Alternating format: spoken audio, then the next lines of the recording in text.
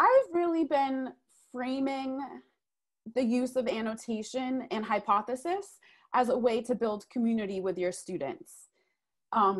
Because, you know, especially for courses that are meeting like asynchronously, students might not have that synchronous real-time interaction. So hypothesis,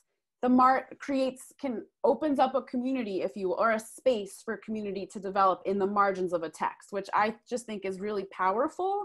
And I think is something that instructors, I've had good luck, I think, piquing people's interest in the tool by framing it in that way, because when we're not meeting, it just, like, we need more social connection in this day and age. So I think that's been a really powerful message to me. Of course, there's the deep, it helps with deep reading. It helps students see, like, make their thinking visible to their peers and see the instructor. Like, that's all important too, but that hasn't really been what I've led with. I've led with, this is another tool to create community, a scholarly community, if you will, among your students.